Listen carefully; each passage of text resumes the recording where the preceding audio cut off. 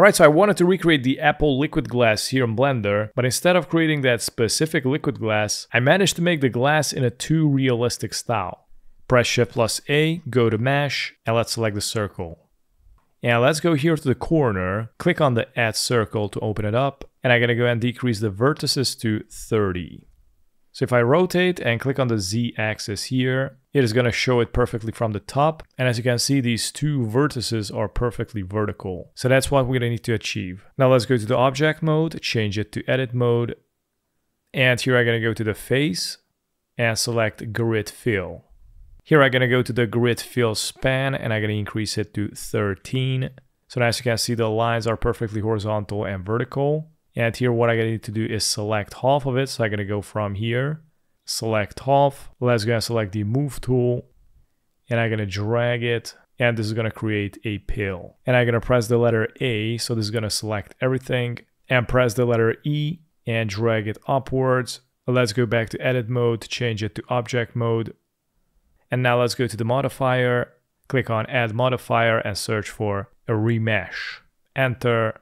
Here I'm gonna go and select the smooth, increase the octree depth to 9. Let's go and uncheck remove disconnected. And let's select, click on apply. Now let's go back again, add modifier and type in smooth corrective. Enter. Here I'm gonna increase the factor to 1, a repeat to 200, and I'm gonna check only smooth. Now let's go and press Shift plus A and I'm gonna go to the mesh select plane. Press the letter S to scale it down. I'm gonna select the plane. Let's go to the object. I'm gonna go here to the scale. And in my situation, I'm gonna go with 1.920. A Y is gonna be 1.080. I'm also gonna rotate the Z to 90. I'm also gonna rotate the X to 90. And also rotate this one to 90. There you go. Select the move tool, arrange it. And let's select the plane. Let's go to shading and click on the new, press Shift plus A, search for image texture. Place it here, connect the color to base color. I'm also gonna search for mapping and texture coordinate.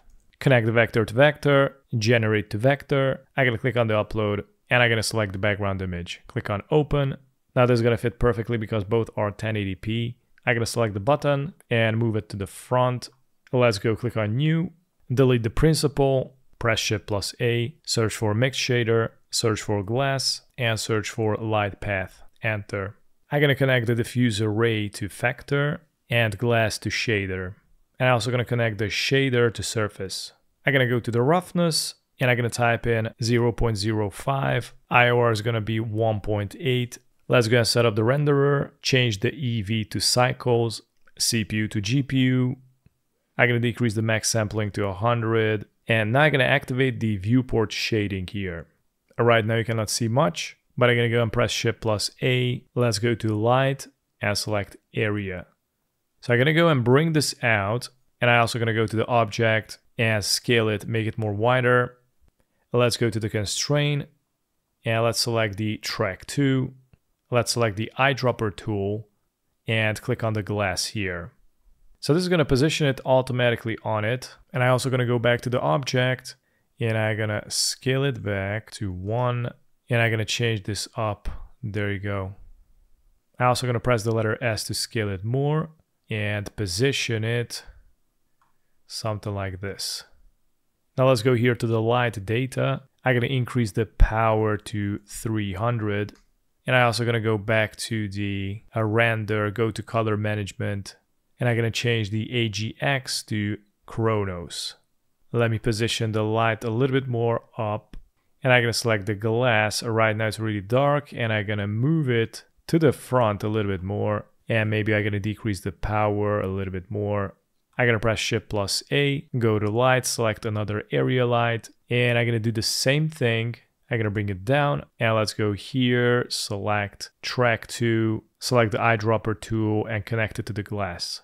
And from here, you can move it. And I'm going to position this somewhere at the bottom. I'm also going to scale it up. And I'm going to increase the lightness on it. I'm going to go with like 70-ish. And I'm going to position it until it's going to be correct. I'm also going to need to set up a camera. I'm going to press Shift plus A and select the camera.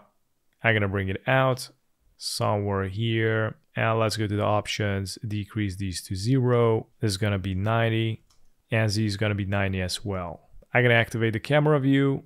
I'm gonna bring it in a little bit more. And here basically all you need to do is just arrange the lights, bring them back. I'm gonna increase the size of this even more. And there it is. Put the plane a little bit more back. And take a look at that. And about least I'm gonna go to the render image. So basically you're gonna need to tweak it until you're gonna get it right. And pretty much that's it. Thanks for watching.